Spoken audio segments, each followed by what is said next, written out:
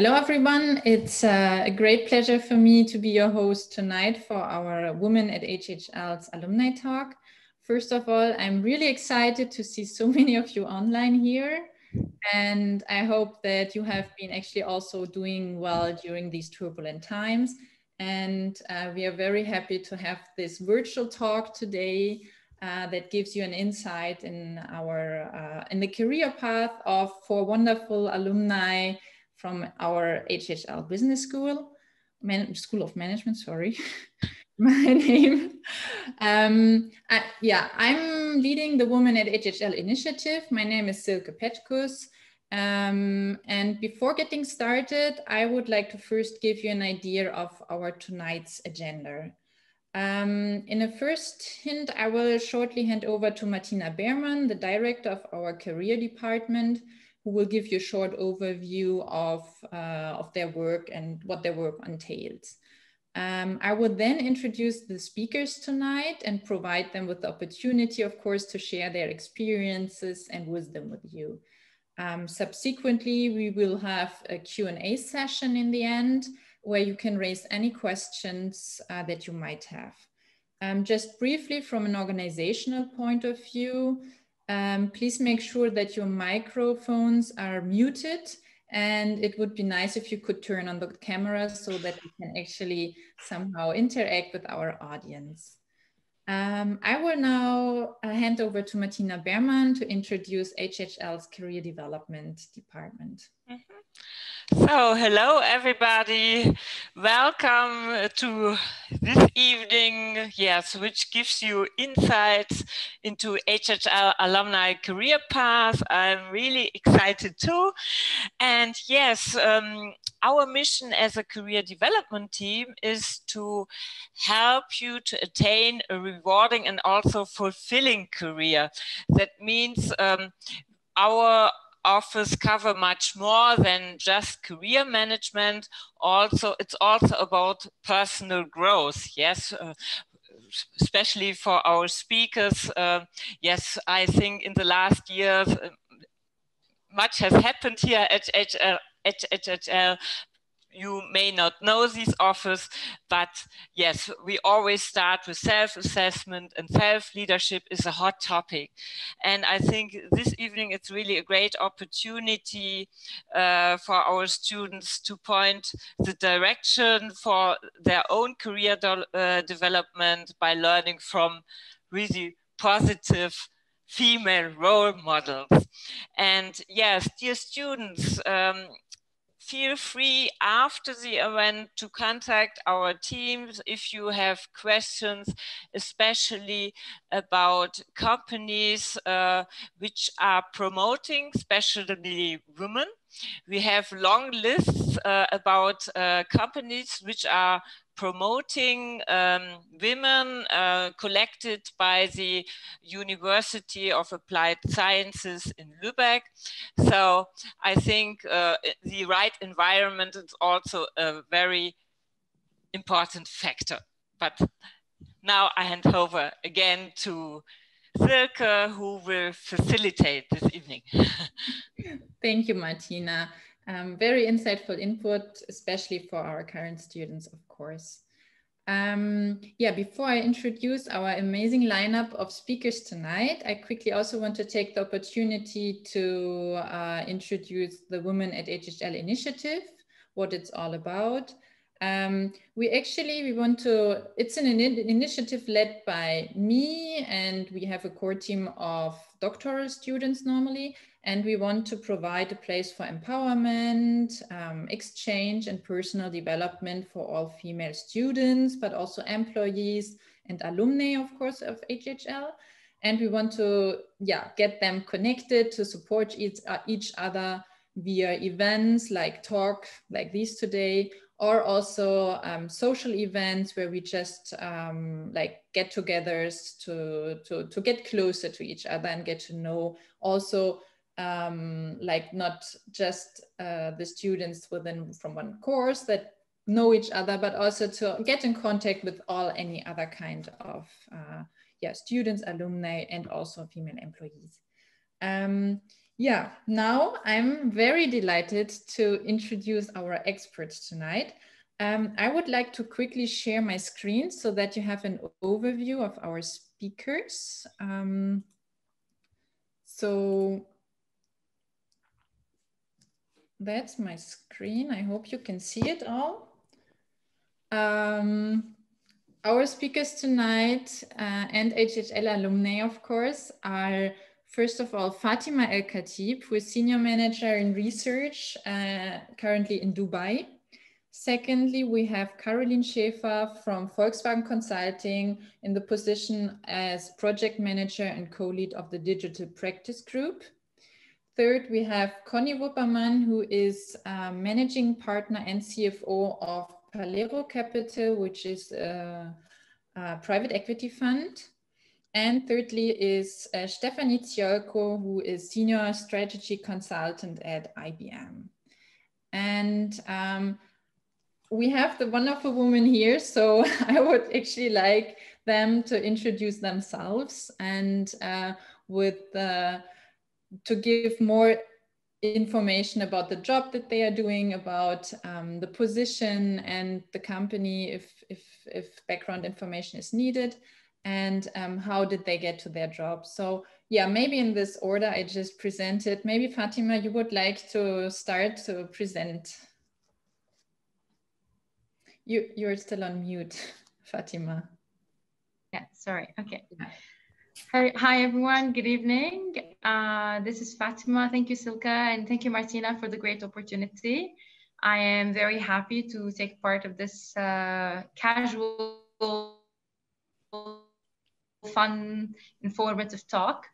I'm Fatima. I am a market researcher and a market intelligence expert for the past 14 years, maybe.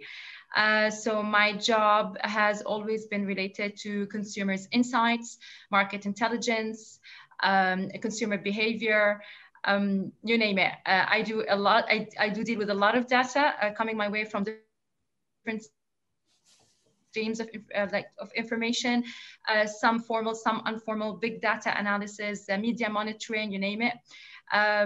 My job relies mainly on math and statistics, but there is an artistic part of it too, because it does take a little bit of experience and a good eye to be able to read within the data and be able to come up with insightful information and actionable recommendation for the business strategies or the product development strategies or the marketing strategies. I started in 2006 and started agency side, client side, came into HHL, did my MBA, and I'm class M10, so I graduated 2011. It was a fantastic experience. I cannot tell you how much it changed me professionally and personally. And from that point on, I moved to Belgium. I worked in a research agency, research consulting agency, back to Dubai, and now I am between Dubai and Canada. So this is it. I've worked on all of the markets. I've been based in Africa for a while. I've worked on European markets, and now I'm trying to explore the North American consumers. So very challenging, very interesting, people-based as much as math-based, and I'm very, very proud to be taking this path in my life and this career. That's it. Thank you, Fatima. Very, very insightful. Really, really different countries and a lot of movement apparently in your current job. A lot. Caroline, do you want to continue? Yes. Thank you also again for having me tonight. I'm super excited and also I'm happy to share my experiences. I'm from MSc 11. I studied at HHL from April 2014 until January 2016. And then afterwards, I started first of all at Bain & Company. You probably all know them as an associate consultant. And then after 9 months, I quit at Bain and started again in an internal consultancy, Volkswagen Consulting. This was in April 2017. I started as a consultant, and now, as already said, I'm a project manager and also the co-lead of the digital practice group. Maybe shortly a bit about Volkswagen Consulting, so that you can get to know better who we are and what we actually do. We are an internal consultancy, so we only do projects within the Volkswagen Group. We are not doing projects for other OEMs or suppliers. It's like only Volkswagen Group, but all brands within the Volkswagen Group, like also Seat, Skoda, Audi, Porsche, everything. And what is also important to know, we are not an own entity or something, like not an own legal entity. We are one department within the Volkswagen Group, and we belong to the HR department.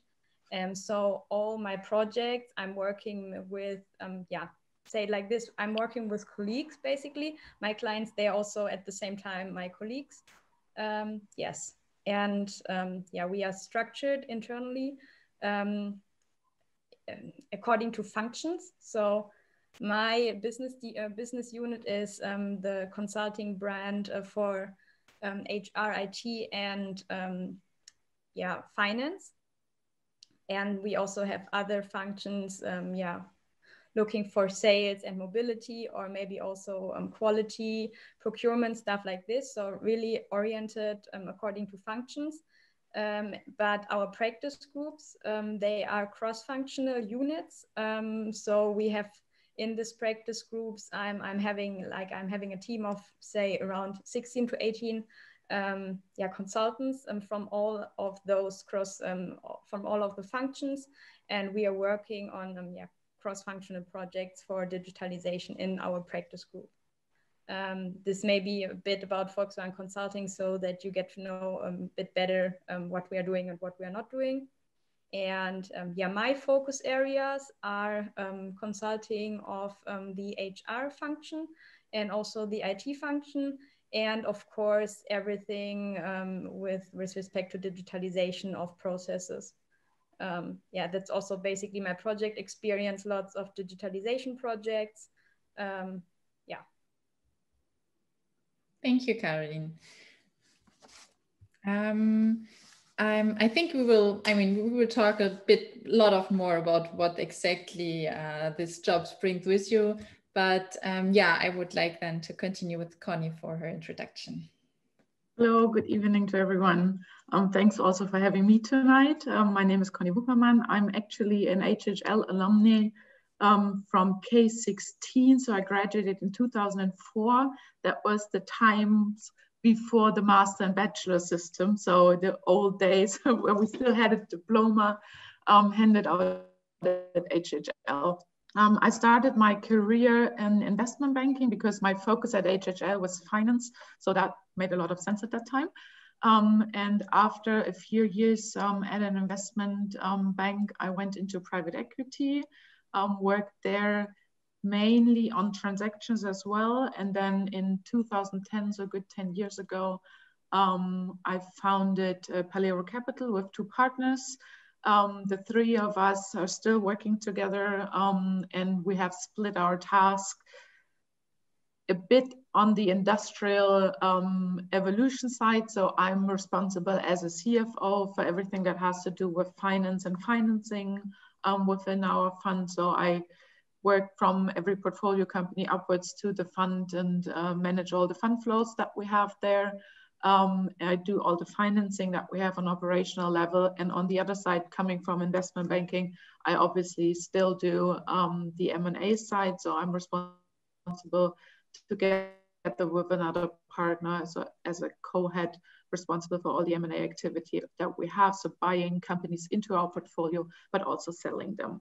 On the private side, I'm mother of 2 wonderful children, and that keeps me busy all day. We can imagine. Yeah. Okay, nice. Stephanie, would you maybe complete the round?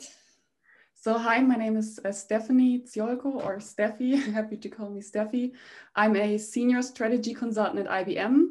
I started at IBM 4 years ago when I was actually conducting my studies at HHL. So I was a part-time student at HHL, and we have a cooperation between HHL and IBM called Master@IBM. So back then I was already working as a full-time consultant at IBM in Munich and was traveling to Leipzig to do my studies there. And yeah, for those of you who might not know, so IBM Consulting is not an internal consultancy like Volkswagen Consulting is, but we have only external clients. So we have actually very big companies as external clients. We have around 100,000 consultants worldwide. So we are helping our clients to accomplish their digital transformation journeys, starting from designing digital strategies, but also executing those digital strategies to make it a little bit more tangible maybe. So we have projects where we apply artificial intelligence to improve the decision-making process of our clients, or we have strategy projects where we create multi-channel strategies for a retailer, for example. And our consultants, or the skills of our consultants, range from technical consultants, but also important to say business and strategy consultants like I am. Okay, thank you very much. So I hope you all got a good overview of the different areas that are here presented today. I'm very happy actually that we have so different views. We have the internal consulting, we have the external consulting, we have the finance and research view. So yeah, I'm also then happy to go further and to start with our discussion. Maybe one note first, as mentioned already earlier during my introduction, we have a subsequent Q&A session later, but please feel free already now or during the talk to type in your questions in the chat function. Obviously, I mean, you have been so successful businesswoman during your career and after your HHL, or maybe even also before, but especially now we see what you achieved. And looking back at this career path that you made, was it always some kind of long-term vision that you had from your career, like a plan that you followed step by step? Or were there situations that you had to adjust somehow, something you would like to share with us, some story or something that you say, well, this is actually something that I have planned or not. And I mean, apparently it worked out quite well in any ways, but maybe it might be interesting for our audience just to discuss on that point. Sure. Shall I start, Silke? Please, Fatima, you can start, of course. So it's not a long-term plan as in set in stone, but it's not a no plan at all. So it's somewhere in the middle, right? Like you follow your passion throughout, but you do adjust.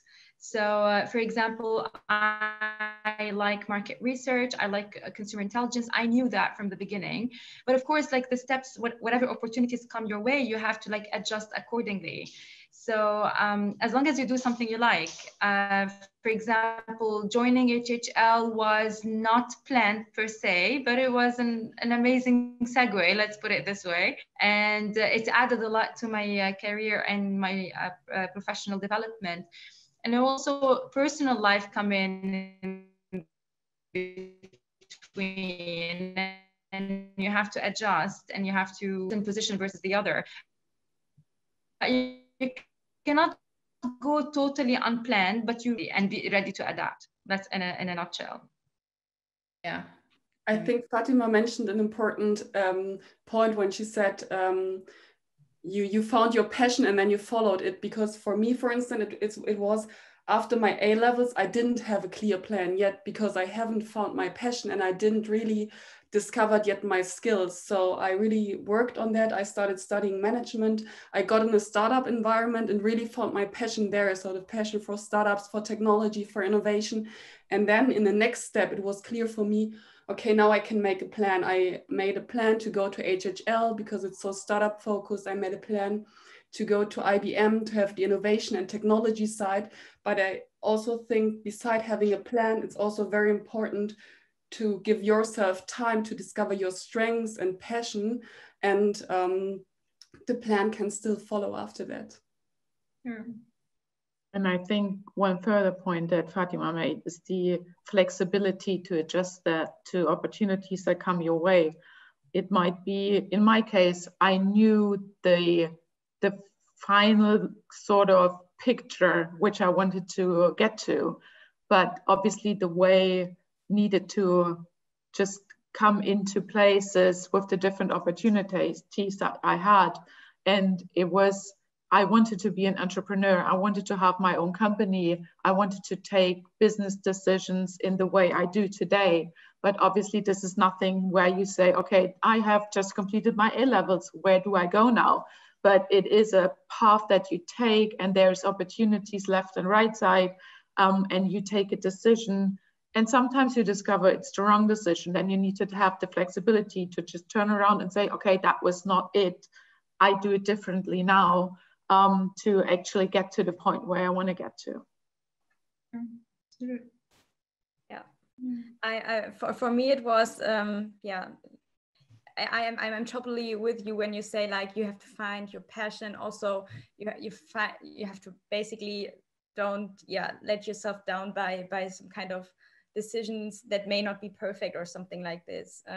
Maybe when I started at HHL, I was super critical about consultancies. Really critical. I said to myself, I'm not going into consulting. Because I came from a corporate environment. I had an integrated degree program at Miele, and during my time at Miele, we had several consulting firms in-house, and they were pretty much about cost cutting and reducing people. So I was rather negative with respect to consulting. And during my time at HHL, you basically get to know all those firms. I did an internship at A.T. Kearney, and then somehow you find out that maybe your first impression was wrong, and consulting is not that bad as expected. It's rather exactly what you want to do. And as already told you, I first of all started at Bain, and then after 9 months I quit. Of course, it was not easy for me to say after 9 months, okay, it was not the right decision for me. It was somehow maybe it is not it. It's not Bain. It was not my experience. But then I also think that it is good that I made this experience to learn more about myself and what I really want and what I'm really good at. So I think it was not planned, but it was exactly what I wanted. It's okay for me. Yeah, so apparently, I mean, it's we hear that passion is definitely very important, but it's also that all of you actually had to find their path, even though maybe having a long-term, let's say, view where to go, like the way how to go was not really defined. And what would you say was essential or helpful for you to find this path, or what helped you shaping this path actually to achieve your current career or your current position where you are actually happy to having found your passion, that you can pursue your things that you like and be successful in what you're doing? I think there is something interesting about, like, when I hear all of the ladies talking, is that none of them accepted a predisposition about any company or any job. So whether you prefer consultancy or you don't, or whether you want to be an entrepreneur or you don't, this is something that is totally up to you and totally up to your set of skills and your education further, right? So for example, for Steffi, she wanted something that is related to technology and And so she found the mix between HHL and IBM, and she didn't take it with a prejudice. She did not say, I want to work for X company because it looks good or it feels good. She actually did her choice based on whatever she thought her skills were. And that's important. It's not a frame that you're trying to fit yourself into. Okay, it's actually what you want, and then you see which opportunity can fit your frame. But of course, be flexible. Like, don't be very rigid. So it's okay to leave a big company for an entrepreneurial experience. It's perfect, actually. I've done it. It's amazing. Okay, and it's okay to say at the beginning, I don't want a consultancy, but then discover that the consultancy is really something you would like. It's also perfect. Consultancies they include really smart people. So it's also okay to change your mind along the way, as long as you are happy to go to work every day, I guess. Yeah. Yeah, for me, like, because you were asking how I came to the view or plan, then for me it was also talking with people who know my strengths, who know me, and then get some advice for them. But on the other hand, also because we were talking about passion and skills, also to get to know me personally better, to reflect on my skills, to reflect on my passion, and then to create that plan. And at the end, it was also always kind of listening to my gut feeling. That is actually the best compass I have. Yeah, I would also agree for that. Yeah, and anyone, Connie or Caroline, do you want to add something, or shall we? I can just totally agree. No, go Caroline. I just say, yeah, it's really about gut feeling. Listen to yourself, listen to your strengths, and don't listen to what other people say. Especially if someone is critical, like you can't change jobs or so after 9 months. Yes, you can. It's not a big deal. So why not? Yes, you can. Yeah, I totally agree. I was in the same situation when I was young. I didn't feel very comfortable at Bayer, and I wanted to leave them after 3 months, and my whole family told me, you can't quit such a amazing employer. But I did it, and it was the best decision I could make. Yeah. So yeah, I mean, for those, I think the point is that once you know that that you took a decision, and if it's to go somewhere else or if it's to stay, you just should do what your gut feeling is in which direction it is pointing. So yeah, no, I would also definitely agree to that. But I mean, we are having a successful women in our round. In general, considering the low representation of female in leadership positions in general, just what is your general experience of being a woman in business and also taking some leadership position? Do you have any takeaways or any kind of stories you would like to share with our audience on that?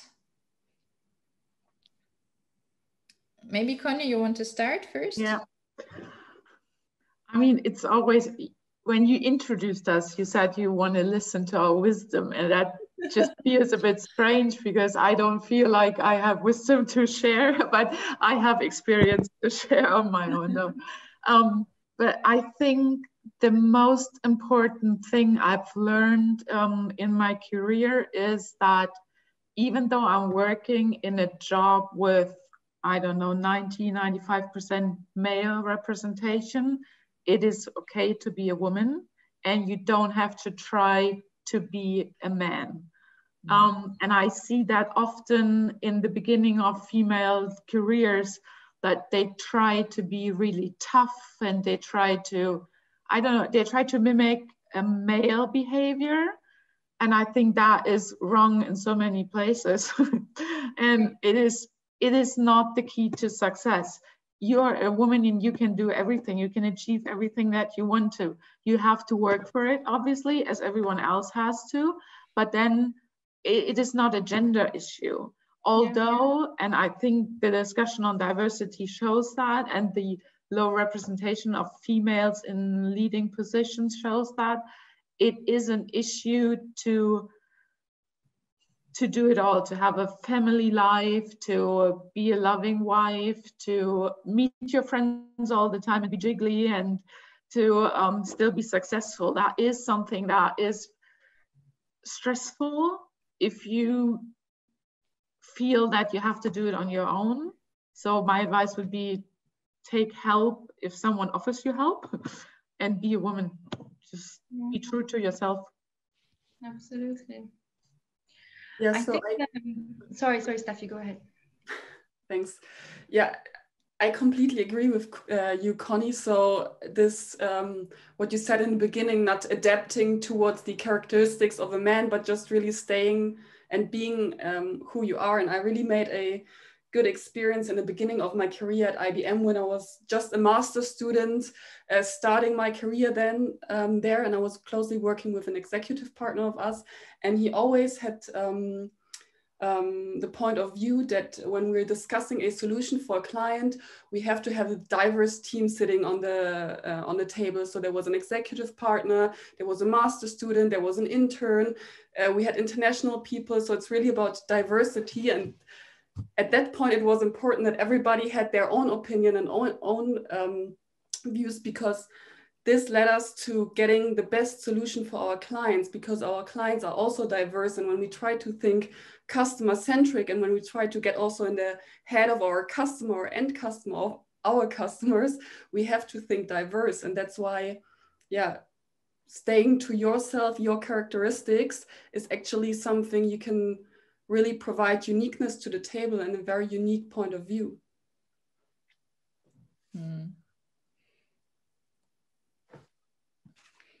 Fatima, do you want to add something to that? Actually, I wanted to build a bit on Connie and now Steffi's points. Being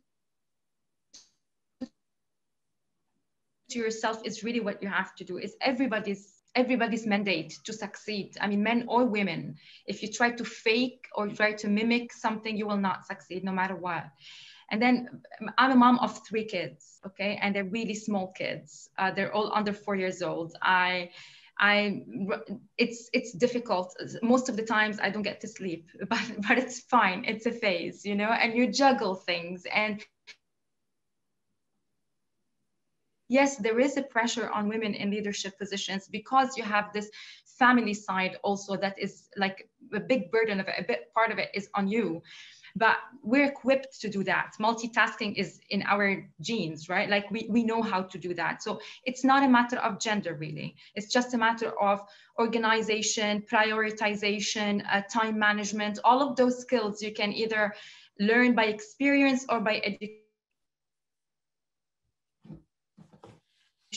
Okay, so you choose whatever suits you, but it's not a matter of gender. It's not a matter of somebody who is more intelligent or more capable. Not at all. It's on the contrary, it's a bit we're a little bit more, if I allow myself to say, a bit more skilled in the sense of being able to juggle so many fronts on them. So it's an advantage, if anything.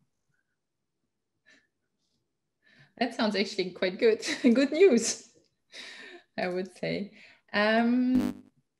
Is there, do you have anything in mind that might be helpful to get more women in these leadership positions, in Germany, I would say, to find a suitable counteraction to that? I know in other countries, we see that there are higher percentages for women being in leadership positions, but do you have any ideas what you personally think might be helpful to get more women up the career ladder?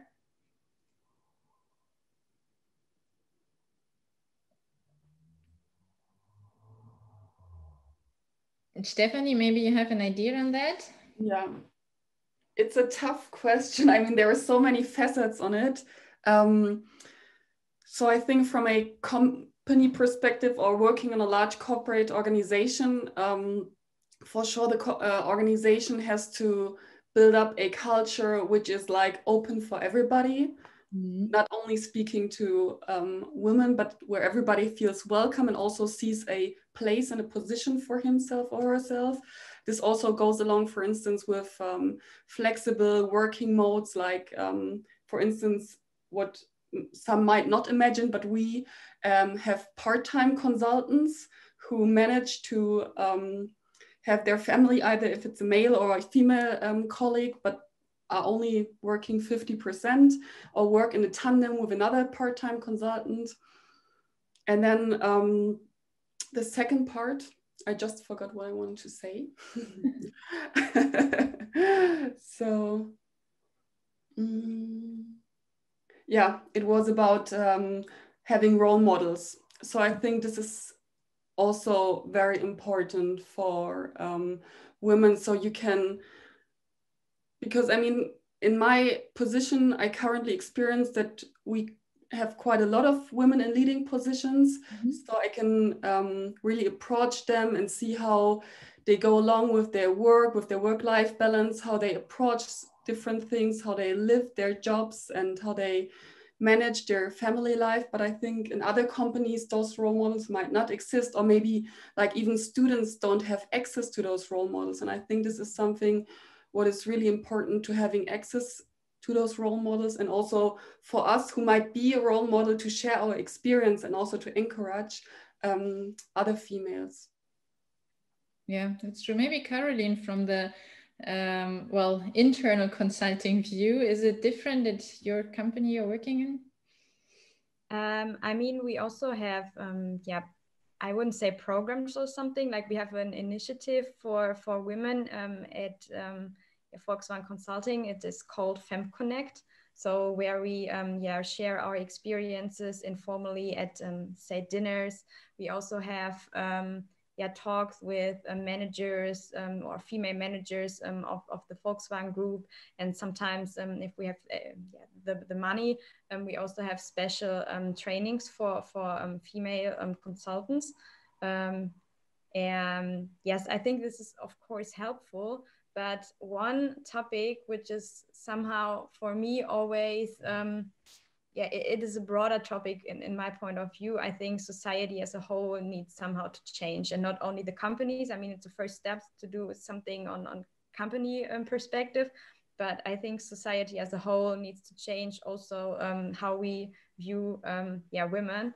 We are somehow taught, maybe from our parents, maybe also from other perspectives, to be kind, to be nice, to somehow be I wouldn't say be shy, but like you to not be as strong as men, and I'm not quite sure whether this is always good, to be kind and nice. And I think somehow you just have to make your point, and even if there are people who don't like it, that you make your point, but it's important that you just do it for yourself. Yeah, definitely. Caroline, if I remember well, you also had quite a tough situation in your company, like getting into this digital area. Maybe you want to share a little bit on that? I can share it. I mean, you introduced me as a co-lead of the digital practice group. And I'm pretty honest with you. I'm not the co-lead of the digital practice group because someone asked me to be the co-lead of the practice group. No one asked me. It was the typical situation. They said like, oh, we want to have a digital practice group. So there we have a senior guy who is senior project manager, has already lots of experience in consulting, etc. And he should be the lead of the practice group. And Caroline, we would be super happy if you just be some kind of member of that practice group. And I think in that point, probably you would just be happy and say like, okay, yes, I'm a member of the practice group. This is the normal reaction they just like expected. But I just said to my boss, if you want me in that practice group, then give me some kind of cool position in that group, like co-lead, or I don't know, just like be creative, give me a special position in that practice group. Or if you don't do this, then I'm not part of that practice group. You can't force me. It is a voluntary initiative. So either you want me in a practice group and then be creative, offer me something, or you just be fine that I'm not part of that practice group. And in the end, I mean, in the end, I'm now the co-lead of that practice group, but it's not that someone asked me. It's just because I said I voiced my opinion, and yeah. Yeah. No, I think there are like two very important aspects on that, because one is the visibility with, like, some, as you said, some kind of title they should come up with, or something that makes it visible what your position is. And the second is actually the point that you make your point, that you went on this discussion, and that you also proposed not to being part of this group, which is quite a powerful step you took, actually, I would say. Yeah. And I mean, what could have, your boss could have just said no, but he wouldn't have thrown you out. So I think it's very important to just be brave. And really, when you have the feeling I deserve this, and why he didn't nominate me, to step up and ask for it. Absolutely. I once worked in a company, I'm not going to name it just to be on the confidential side, but we had two heads of the research unit for the whole region. And actually, it was uncommon to have two heads. There's usually one head. And the boss could not, actually, the woman was much more qualified than the man. But because just she was a woman and he knew that she would have a family eventually, etc., he didn't make the decision. And he kept them both actually in competition, constant competition against each other, to kind of like try to get one of them to be tired maybe and leave or something like that.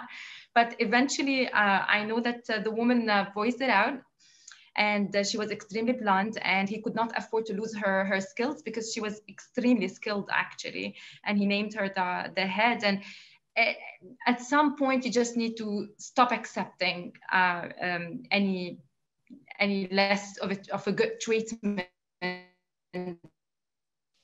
just because you are labeled as a woman. But speaking of role models, Steffi, I mean, she was a great role model. She got it, and she really deserved it. But yeah, I mean, there are a lot of situations like that where you have to put your foot down. Okay, Connie, is there something maybe from your position? I mean, you're a CFO, and from what I know, the only female like in your senior positions. 1 out of 3, so it's 30% plus. 1/3, which is fine. No, but maybe I want to add another aspect, because I am also an employer to many people, and I often have discussions with young professionals, male and female alike. And what I experience is that the male young professionals often ask for positions and tasks to do where they're not yet fully skilled for. They still need a year or 2 years development. So they always ask for steps ahead, and which I've never experienced with a female employee yet. They always, if they look at the list, what is required for you to be able to take this position, they always look through, and there's the tiniest thing they can't do yet, they wouldn't apply, because they are like, well, I do not fully fill the profile yet. Whereas a man, they just look at, it seems to me, it's a bit obviously blunt, but they look at the title and say, yeah, that's what I wanted to do in 10 years anyway. So I do apply now, and I don't even do top 1 to 3 yet, but I can learn all of that. And I think that is that is something that you can actually mimic from men. Take the courage. Don't wait till you're actually already there for 10 years, but no one has actually looked at you, but take the courage and try things. And the worst thing that can happen is that someone says no, but then you know where you're standing, and you just ask someone else, you'll find someone that says yes. So no worries. That's what we often experience during our coaching sessions, yes, that our male students say, yeah, I will make it, I want to join a top consultancy, even if the grades are not fitting. And yes, our female students, they ask themselves, am I good enough always? And yeah, I think it's a big point. Caroline already started talking a little bit about well, internal programs for women, or I mean, a lot of companies have strategies or programs to get either to be more attractive for women, so to increase the people applying for, or women applying for jobs in that company, but on the same time, of course, also to keep women in the company. So both is quite important for a lot of companies, and they make it quite transparent to the outside what they are investing in that. Caroline already talked a little bit about Volkswagen, what they are doing. What about maybe IBM? Are they proposing something to the employees or to candidates? Yeah, so we actually have really a lot of initiatives, and we drive the topic of diversity already since centuries, I would say. So this is nothing new for us, but it's something which is really integral to our culture. And maybe this is also why I feel so comfortable in my position. And yeah, for instance, to just name some programs. For external interests, we have a network which is called the IBM Female Network. They organize several events, for instance, and bring together women. Currently, we have an event series called Consulting Experience, where students who are interested can see other female IBMers talking about their consulting projects. But also internally, we have a program which is quite interesting called Women in Leadership. And in the beginning, it was designed only for women. So women supporting women, doing like shadowings and having several trainings. But then some men said, okay, we also want something like that. And what we have done at the end is we brought everybody together. It's still called Women in Leadership, but men can also participate. And we say, okay, it's about diversity. So it's not only about women, but it's also about men understanding the point of views of women and the other way around. And this is actually our way to success. And do you see it actually, I don't know, at IBM, is it successful to have more women in these higher positions? Yeah, I mean, I actually have the feeling that, I mean, from numbers perspective, I don't know, it's 25, 30% something, but I see women on all levels, and especially at IBM, you might think of it's IT technology. Is it something typical for women? But I see a lot of women also in our senior positions, executive partners, and we have 2 women in our board. So at least for myself, I'm happy to have a lot of role models in my company. Sounds good, definitely. Connie, as you were also talking as an employer, so you are definitely doing interviews and talking to candidates. Are candidates actually asking these kind of support? Are women asking for, well, is there some kind of community or something like that is connecting, or is this not at all like some point that they would discuss with you? In private equity, that is basically the arena I'm working in. I don't feel that this is asked for in a job interview. It's probably once you're in private equity, obviously there is a few organizations working on the female networking and getting females into career paths in private equity. But I have not experienced that as part of a job interview. Saying that though, I don't have many female job interviews either. So it's not like I'm talking to tons of females that want to work in private equity. Most of them are male anyway, and they wouldn't ask for a female network either. But so it is basically, we need a step before that, basically, to get women into private equity. is the first task, so they can actually network there. But private equity is definitely a very male dominated, challenging of course, but also very interesting world to work in, and it has different facets to take, and you get to know different, well, if you have different portfolio companies, obviously you are not just working for one but for different companies, and get to know different views. Why do you think is this, for just as example, I mean, we could also talk about IT, for example, but is it not attractive to the candidates to go there, or do they not know it, or what do you think is the point? I think it depends a bit on well, in which area of private equity you would work at. It's usually something where you have been either a consultant before, if you are more into the operational side of private equity, or if you're on the fund side of private equity, you've been in investment banking. And if you look there, I came from investment banking, and I was, during the time I was in Frankfurt, everyone knew me because I was one of, I don't know, 20 females in in investment banking. So everyone knows you. It's like in Germany, you say it's like a bunter Hund, because everyone knows who you are because you're just this rare occasion.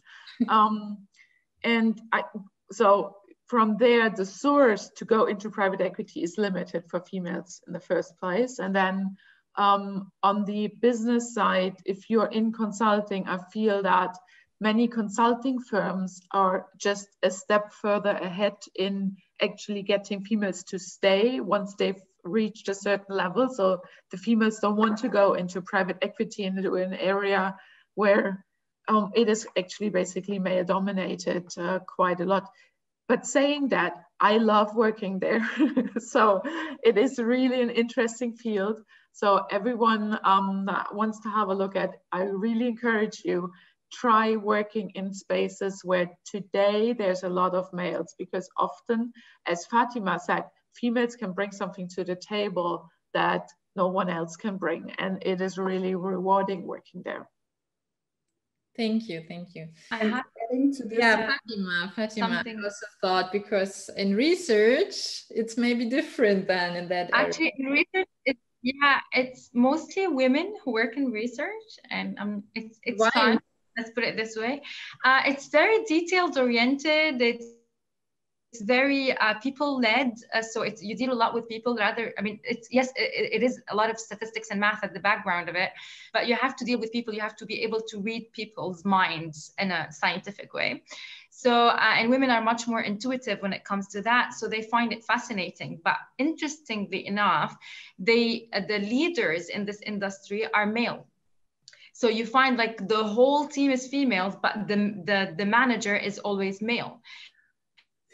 Okay. And that's because either clients actually feel more comfortable that the end, let's say the final decision is finally taken by male, not by female. So the women can do all of the work, all of the hard work, but the final decision and the eagle eye has to be coming from a man.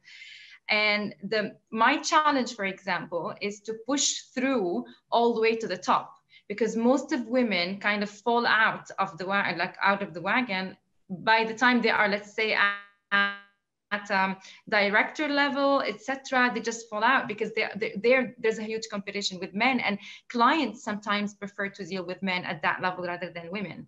So my challenge is to say no. I mean, I worked so hard for 15, 20 years. I earned that director level. I earned that VP level at this point, and I can run my own company, let's put it this way, when it comes to research. And in this way, at the bottom, there is a system to keep women. So for example, maternity leaves in some countries are actually better than others, or nurseries, for example, are better than others. Or for example, in Belgium, you cannot fire someone who's on maternity leave, which was kind of good. Also, the legislation could help. But at the top, no, it becomes really head-to-head with men, and it's really a skills and an assertiveness kind of a game. So. And maybe adding one point to this, what Fatima and Connie said, I think, like I can say it now for IT, and I think it counts also for private equity.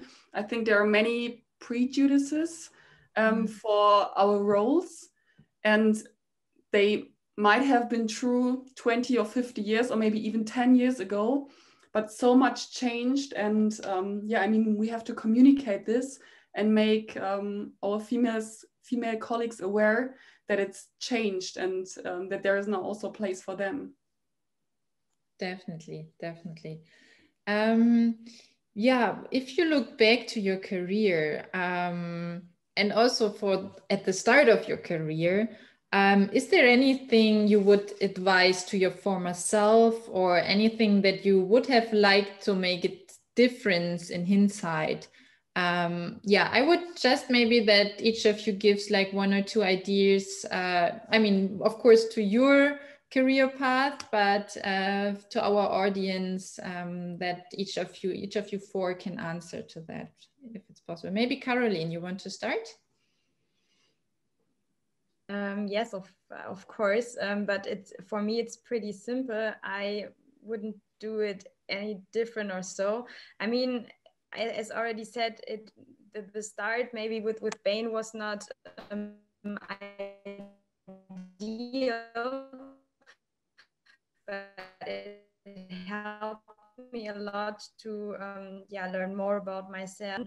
And yes, so I wouldn't do it differently. And I think also like decisions to study at HHL, stuff like this, it was good. Yeah. Well, then you should be then actually happy with and everything, because that's actually a good point.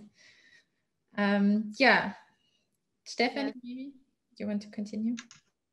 Yeah, sure, I can continue. So the one thing I would tell my younger self is what we also discussed before, is to be a little bit more brave, maybe sometimes in situations.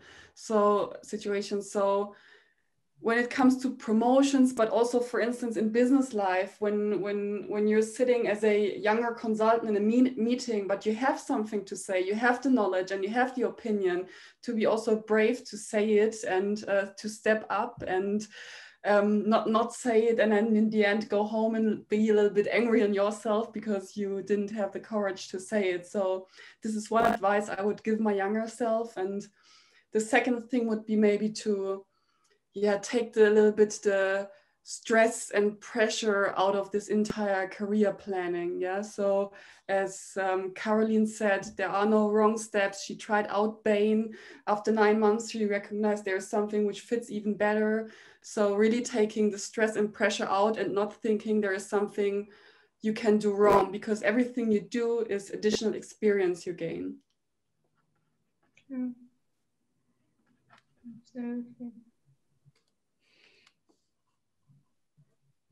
Yeah, definitely. I mean, that sounds like a plan. I mean, it's always something. Well, it's better or it's easier to talk about something that you have experienced, and that you have gained more experience or wisdom, as I said in the beginning. But yeah, definitely. Connie or Fatima, any of you to continue? Sure. I would actually have it with Caroline. I wouldn't do anything particularly different, because it was an opportunity at that time and I took it. Obviously, if you go back and start over again, different opportunities might come your way and you take different decisions. And that is something, as I said before, you need this flexibility in yourself to judge every time whether you want to go left or right. And the one thing that Steffi just said, I'm still working on that every day, to find the right balance on when to just leave it because it's not worth it, or whether to take up the discussion and go into it. But that is with females and males as well. One of my partners often told me, why are you getting so emotional now? It's like, I'm not getting emotional, I just disagree with you. And that is the difference. And it's often just this, the courage to disagree if you have a different opinion. But as I said, that is something I'm still working on. So I think this is a lifelong journey. Thank you. Fatima. Well, I'm going to say something a bit more basic, which is have a little bit more fun, like don't be too harsh on yourself. Career planning is very important, I understand, but so is everything else around you. So keep your eyes open, keep your opportunities open, and learn. I mean, the thing, personally, learning is a motivation for me. Okay, so the only thing that I discovered later on is that once I have a knowledge in my head, nobody can take it away from me. So that's really my wealth. Okay, and so it's important to keep learning and important to keep working on yourself, but also know your worth. Like, do not over criticize yourself. Like Martina was saying, I need to perfect this to get the job. No, it's not like that. Some of the things you can learn it as you go, and you're good enough for it. So don't keep doubting yourself all the time. Yeah, I think a lot of people would agree with you, definitely. And I mean, if I should just take like from each of you just one word to sum up for our audience, it would be then like we should definitely talk to people. We should be brave to take our decisions. We should keep on learning during our career, and also to try to get as much knowledge as we can, actually, and still in the end to follow our passion and take opportunities as they come.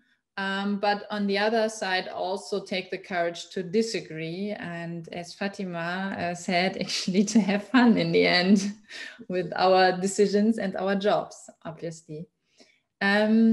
Yeah, I mean, from our side, like the main questions we tackled a little bit on I think all the points we wanted to.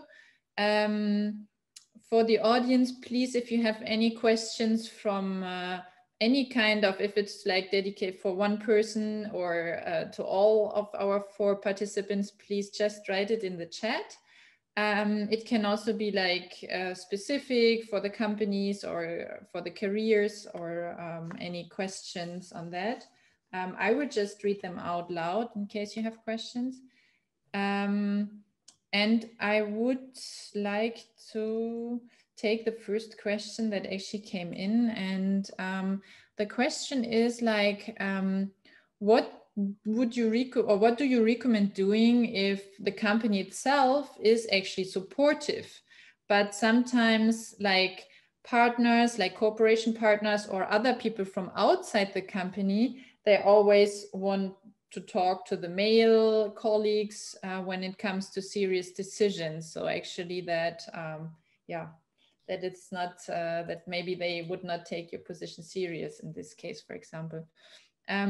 What is your recommendation to this situation? What would you do? Well, there is the nice way and there is the not so nice way to deal with this. You can be a little bit blunt with the person and make them, and like share, like have your 2 cents and share what you know, and then let them understand that you know what you're talking about. But usually companies, or at least established companies, whether big or small, with a good culture and value system, they wouldn't allow a client or an external partner or even an internal partner to have such an opinion, so it's not really acceptable for the company culture to have somebody say, I want a male versus a female, because that is not simply acceptable for the company. So in most cases, it happened to me, I have to say, personally, a few times. Sometimes when they see my hair curly, they think I'm not smart enough, in between brackets. Okay, so sometimes you have to come as, like, you have to deal with things like that are as silly, but companies usually have a system to stop that from happening. And how did you react when this happened to you, Fatima? What was your direct reaction to that? I was not happy. I took the not so nice route, I have to say, because I was working on that account for a long time, and they've been actually like benefiting from the company resources and my personal involvement in the project. So it was not acceptable to just say that the CEO would prefer if a male would present. It was just not acceptable for. Mm-hmm. So I I made it clear, and then I passed it on to the CEO of my company, who actually made it clear also that according to the regulations of the company, this is not okay. Okay. Connie, was there also a situation like that for you? I mean, you were together with two male founders. Maybe that could have been similar situation for you? It was especially because I was quite young when we started. And it was often that when we entered the room, everyone thought, okay, there's the boss and his assistant. No. And it, as Fatima says, it affects you. I mean, no one can say, well, I don't care about this, because you've worked for it and you deserve the place that you're in. So I deal with it differently in every situation, I guess. And I speak up. I say, when I introduce myself, I take particular note that I introduce my position. So everyone realizes, okay, I'm not the assistant, but it's days where it affects you more or less. And if I actually, in our office, when I go and open the door to guests, everyone assumes I'm the assistant. If one of my partners goes and opens the doors, no one assumes that he is an assistant to anyone. So I don't go and open the door anymore. I don't answer phones for everyone else because I'm the girl that just does it. So I adapted a bit to the situation. I sometimes hear myself say, well, you can talk to my assistant to get an appointment. It depends a bit on the situation. You have to show off your position sometimes, but in the end, in meetings, I'd rather do it the way that Fatima says. I try to convince them by showing them that I have the knowledge, I have the experience, I can actually take those decisions. And that's the things that make you feel better, actually, too. And that's also, I would say, the fun side about it, because it sometimes can be a very surprise moment for people who have actually another opinion. Absolutely. Absolutely. For my part, I would like to recommend you a book which covers the topic impression management and competency perception. I don't remember the title anymore, but I read it some years ago, and yeah, it works. And yeah, I will send you the link afterwards. Yeah, that would be nice. You can share it. Yeah. There's another question actually, which is quite interesting. If any of you have used your female role like for somehow manipulating men, or for example, in getting additional help or something, to be maybe, yeah, in some situation that you used it very consciously. I mean, that's the question.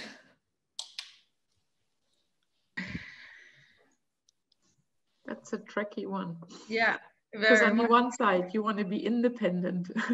And on the other side, you're asking for, I mean, obviously it's okay to ask for help if you want help. But it's tricky to put it onto this role perception of being a female. Yeah, I would rather separate it from this role perception, rather say it's about using your own strengths and skills to achieve your goals. Yeah. And you can ask for help, you can give help, but that's genderless. It has nothing to do with women or men, you know, and as you grow in your career, you would need less and less help. It has absolutely nothing to do with being a woman, so. Well, the follow-up question is also now coming and asking about what do you think is an advantage of being a woman versus being a male leader?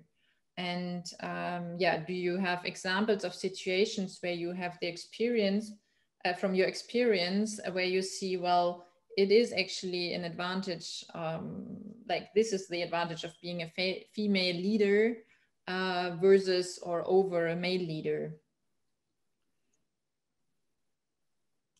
I'm not quite sure whether it's directly an advantage, but I had one situation where yeah, you needed to have a softer approach, I would say.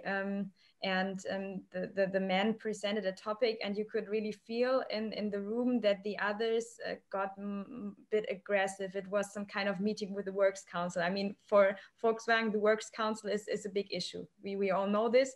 They have lots of say, and so in these meetings, I made the experience that it somehow helps if you present topics as a woman, because you tend to have some kind of softer impression, and then they are not or the Works Council reacts more positively compared to maybe some kind of male guy who is very big and has a very dark voice.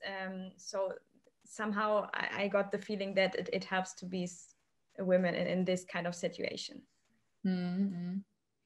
And from the recruiting perspective, the question is like, what do you seek in a female candidate?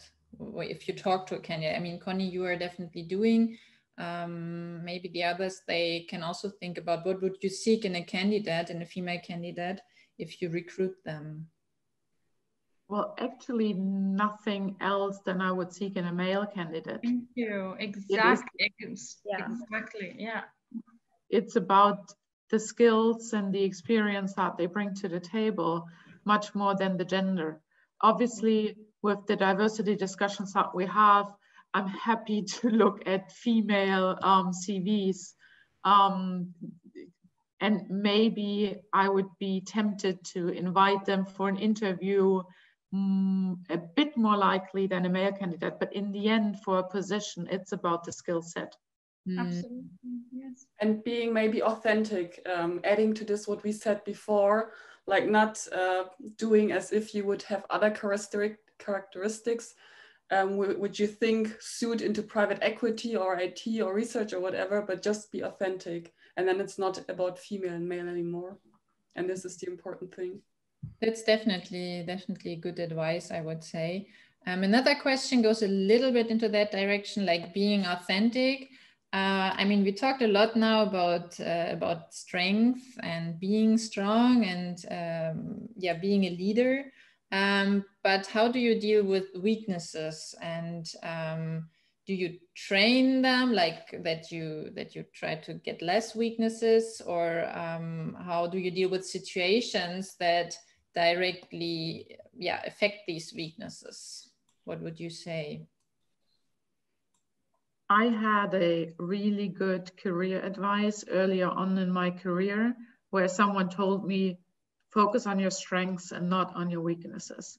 Everyone has weaknesses, and you can work your behind off to get rid of them, but you should focus on your strengths. You have your strengths, you find them, and you make the best out of them. It's much more rewarding to take it that way than the other way around. I can add to this, and I actually had an HHL experience where I also got this this advice, Connie. So I know in one of, I think it was even the very first week I was at HHL, we had a course. I'm not sure how it was called anymore, but it was about testing your characteristics, and then you got everything in a spider chart. And I had like 1 or 2 very strong components, and I thought like, I didn't focus on, oh, I'm so great in those 2 components. I was like, okay, I have 4 or 5 components I have to work on where I'm very weak. And the professor told me then, your profile is actually, that's what we are, what we are looking for, kind of strengthen your strength, have 1, 2, 3 particular strength, but you don't have to have you don't have to be good in everything. And that's the important thing now.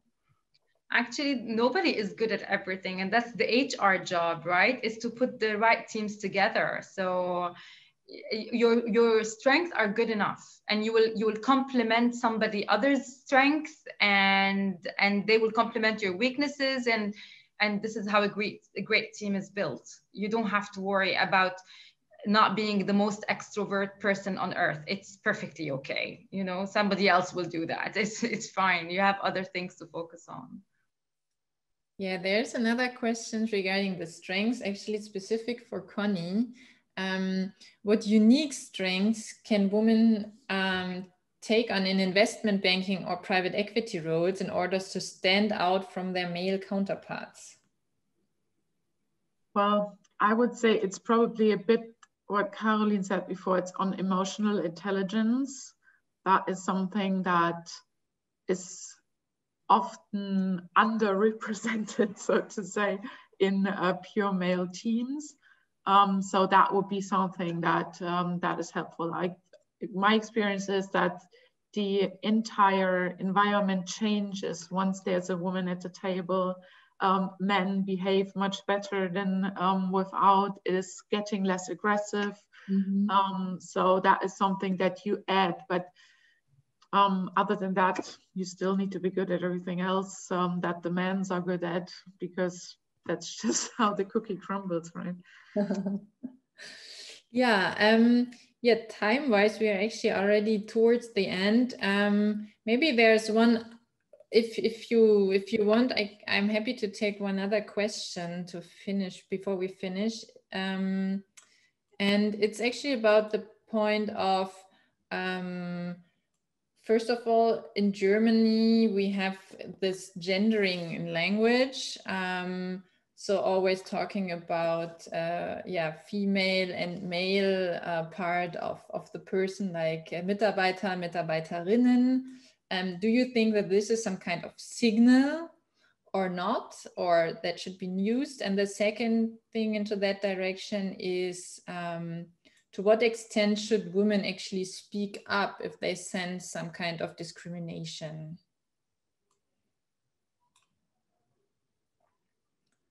I mean, can only be your personal opinion on that. So I would say definitely always speak up if you see something going wrong, because that's the only way things will change. If everyone just shuts up and no one says anything, then nothing will change. Yeah. I totally agree. Also, sometimes male or men, they just don't know that in that specific situation they did something wrong. They sometimes just don't know it. So you have to tell them, okay, this was maybe not so cool. Maybe next time you could do it like this and this, and they can also learn, because sometimes they just don't see it. True.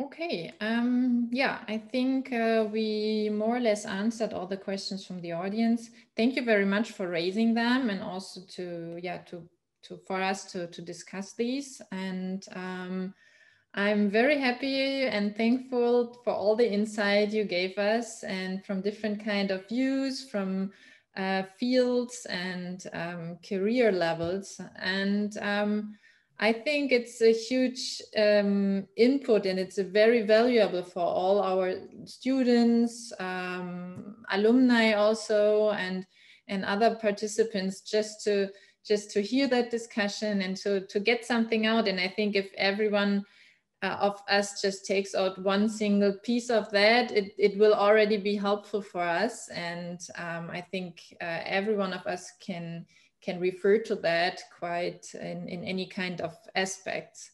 So yeah, I'm very, very thankful to all of you. Thank you for the audience that you came here. We are a little bit over time today, but I think it was worth to take on some more questions. So yes, thank you very much. And also, I think for the alumni, if the audience have questions, I know that the alumni circle is always quite close in contact with either the career department or also the alumni. So I think there is also possibility to raise further questions or get in contact on that if you want to. Maybe Martina, you want to close something? Yeah, thank you also from my part. I really feel happy at the end of the evening because you mentioned a lot of aspects which we teach in the curriculum right now. And so, yeah, thank you. It was amazing for me that you really agreed in a lot of topics. Yeah, thank you. Thank you very much. And have a nice evening. And yeah, maybe we will, I mean, alumni talks, they will definitely continue. We already thought about is the, yeah, there were quite some people asking for this kind of setting, also to do it specific for women or on specific topics. We might also continue with that maybe beginning of next year, just to renew some ideas or to talk on some other aspects of that. So yeah, with Women at HHL, I'm also happy to provide with some other events, or currently everything is online. So while talking and these talks or panel discussions are obviously a very good format to share. And yeah, I think we will definitely let you know if there's anything coming up further. Thank you very much, and have a nice evening. Thank you, everyone. Thank you. Bye. Good evening. Bye. Have a nice evening. Bye. Bye bye.